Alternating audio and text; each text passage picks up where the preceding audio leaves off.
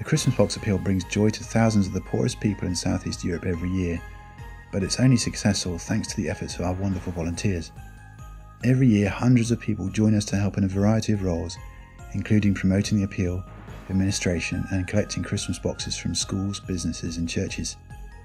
Then there's our biggest job, sorting and packing the thousands of presents donated by the appeal's supporters.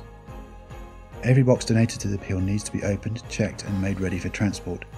It's a big job that takes 2 weeks and a lot of volunteers to complete. Anybody can join in. We welcome families, individuals, and groups from schools, churches, or businesses.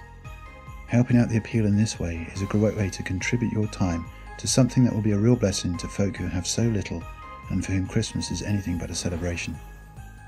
Well, we're from Sandal Heath Guides, and so one of the things we have to do is give service to the community, so it works really well for that. The girls always spend a meeting sorting out boxes beforehand with all the things that are provided. And then we come down here, and every year the guys that came the previous year all want to come the next year, so it's a nice way of beginning Christmas.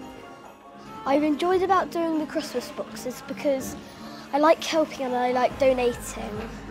It's good fun. You can see how creative people have been, the ideas they put in, and people are very resourceful, and some of the things you get are great, and it's brilliant to come and do it and give up some time, so it's great fun. This year we'll be sorting and packing Christmas boxes between November 13th and 25th during the day and evenings, with an all-day final effort on Saturday 25th. So, do you fancy being a Christmas elf this year?